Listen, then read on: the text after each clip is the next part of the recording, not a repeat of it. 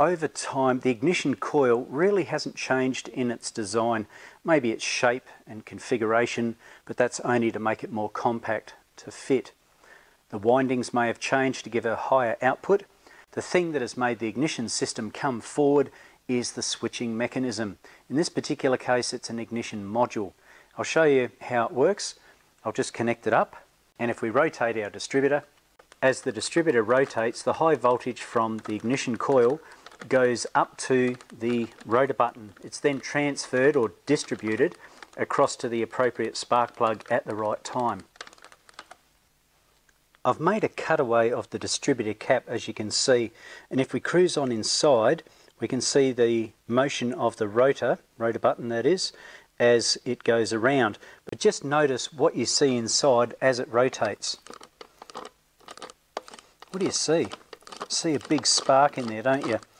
The reason is, every time this rotates, voltage has to come from the ignition coil down through this little carbon brush in here. It goes around to the center point of the rotor button.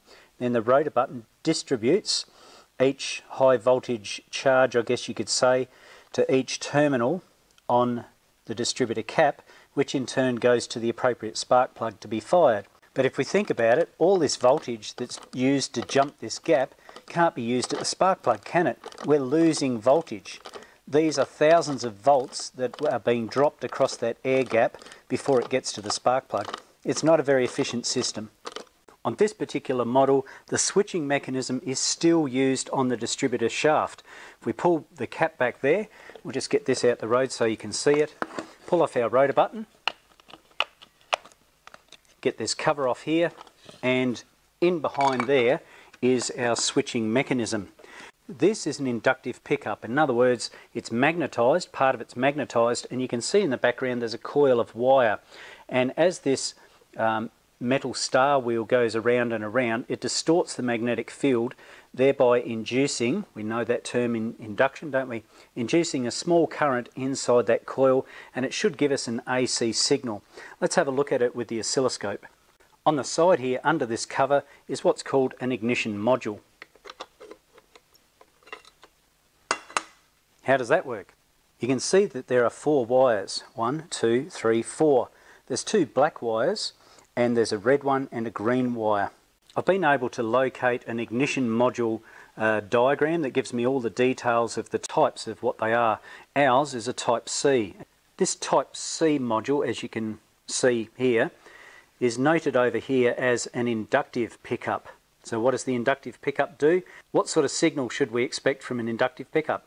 Even though it's got 5 connections listed here, the base is actually the module ground, and that's where this here is connected. You can see this little square here, that's actually the ground point for the module. If we have a look at the generator, it says the generator positive and generator negative, number 3 and number 7 on our module. They're the ones that we're going to hook up to. We're not even going to connect it to the module, we're not going to put power to it, we're simply going to turn it over with these 2, 3 and 7 connected to the oscilloscope. So we hold that one there, we should be able to get off our 3 and 7. Hopefully. There we go. We've got those 2 off. What is an inductive pickup or an inductive generator? All it is a coil of wire. So what do you think we could check for to make sure that that wire wasn't broken? Let's do a continuity check. That'll tell us if the wire is broken or not. So I'm connected to my 3 and I'm connected to my 7, and you can clearly see that we have 1 kilo ohm of resistance. Why is it so high? Well, this little wire has really tiny windings, and there's lots and lots of them, just like our ignition coil. So I now know that the inductive generator doesn't have a broken wire. There's continuity. What's our next step? The thing is, with an inductive pickup, generator, whatever you want to call the thing, it doesn't need power put into it because it creates its own voltage simply by a magnet and some sort of interrupter. In this case, we've got a little star wheel that's the interrupter. And you can see over here, all I've done is hook up my oscilloscope to either side of that wire coming out of that wire coil there. And you can see that this is magnetised, it's grabbing onto my screwdriver. And the other side here is connected to the other side of the coil. So once again, I have no power going into it whatsoever. Simply one end of the coil going into here, roundy, roundy, roundy, comes out, and then the other end goes onto my oscilloscope. What sort of pattern am I getting? If I just reach over and rotate the distributor like that, what sort of signal are we getting on the oscilloscope? And is it any good? Just notice that this is set to plus or minus 10 volts. So remember, it'll be an AC signal. So we've got 10 volts negative and 10 volts positive. Let's see how high we can get just turning it over by hand. Look at that, it's over 10 volts that we're getting out of it. Impressive. Let's just go backwards and see what we can find. As the star wheel comes up to the inductive point, I guess you could say, it creates a positive voltage. As you can see here, it rises, gets to a point where it can't go any further, then it starts to drop. It gets to that 0 point where no voltage is made whatsoever, and as it goes past it, it actually creates a negative voltage, and then it goes on to the next one, etc., etc. I've now got it set at 20 volts plus or minus. I'm going to use an electric drill this time to make it more consistent. Let's see what sort of voltage we can get out of it this time.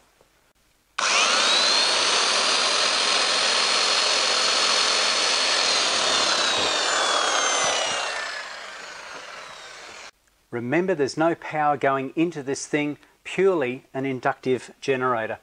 So what did we end up with? There we go, look at that, it's well over 20 volts. Let's see how high it goes. Let's try 50 volts next.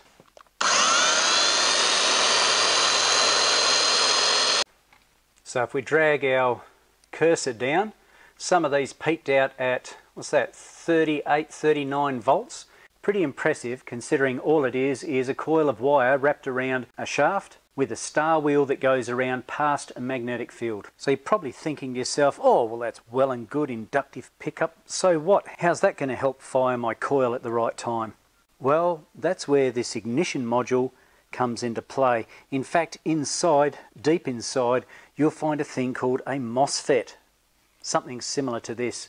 MOSFET, what's that stand for?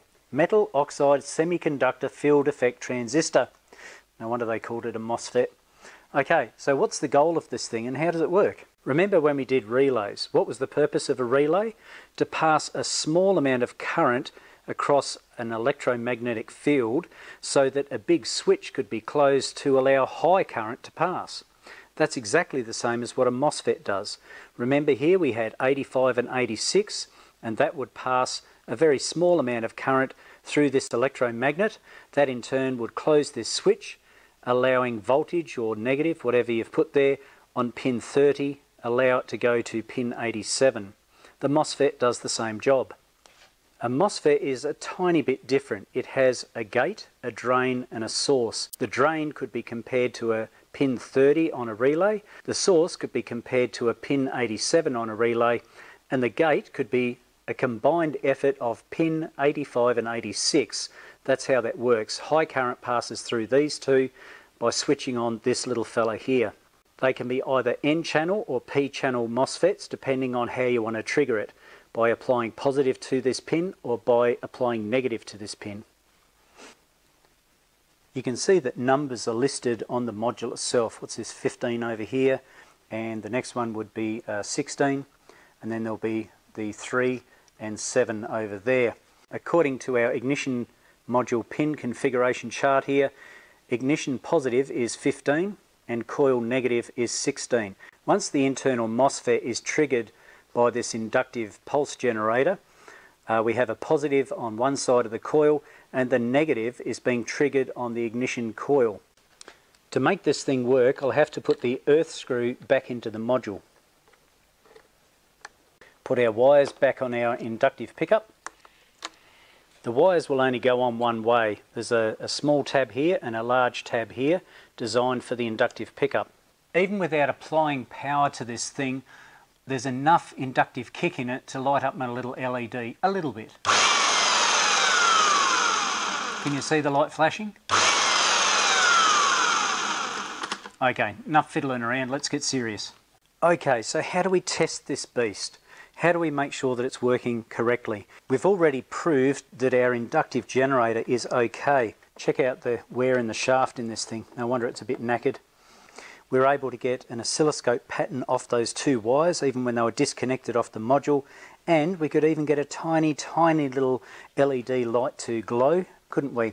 just because of that inductive kick that came out of rotating this magnetic field with a star coil or a star wheel going past it to interrupt that magnetic field. What's the other section that we can check? Remember this fella over here? That was pin number 15, wasn't it? That was ignition positive. So if I make sure that I have a good ground of some description, we can put it right there. When the ignition is turned on, I should have power there, shouldn't I? Which I do. Should use a multimeter and double check your work, shouldn't you? Not a bad idea. I might do that. Why am I going to all the effort to check for voltage? The LED lit, didn't it? Well, the LED only requires about 3 volts to actually fire up. But if we have a voltage drop of some description, that's going to make our ignition system fail, isn't it? So let's see what we have here. We have 12.63 volts. Excellent. So I know that this voltage coming into here, our ignition side of things from the ignition switch, is in good condition. The next thing's a little more tricky. I now need to put my LED clamp, which we would normally associate with an earth, onto the positive side of the ignition module right here. And now I can put my LED test light right there, and we should be able to see some sort of triggering when I rotate it. See that? That tells me several things. Firstly, that the inductive generator is working okay and my ignition module is working okay. The earth point here is okay. So if it wasn't firing, if our car wasn't getting any spark, it could possibly be the ignition coil, it could be the distributor cap, it could be the plug leads, or it could be the plugs. But I know that from here it's working okay, apart from a worn shaft, that is. So this is an inductive pickup, which is certainly better than the Kettering points, isn't it? It's able to trigger a solid state or semiconductor designed module, which in turn is able to more accurately trigger our ignition coil.